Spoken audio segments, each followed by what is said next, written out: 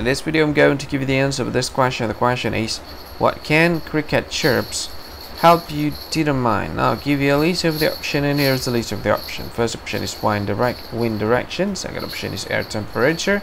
Third option is time. And very last option is mosquito population. And the correct answer for the question is air temperature. That's the answer for the question. Hi, thank you so much for watching this video. If you find this video is very useful, you can help this channel to grow by subscribing this channel. Please this subscribe button and don't forget to like this video. And if you find this video is not really good, or you don't really like this video, or you kind of feel that it's a little bit offensive or something like that, you can click this one, dislike button. You can do that anyway.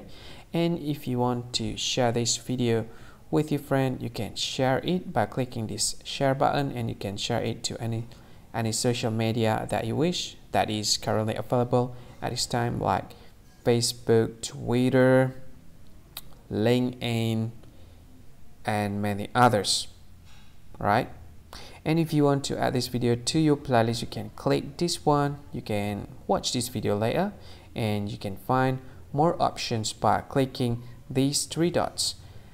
And yeah, don't forget to subscribe. I think that's all of it. Thank you so much for watching this video, and see you again in another video. Bye bye. See you again.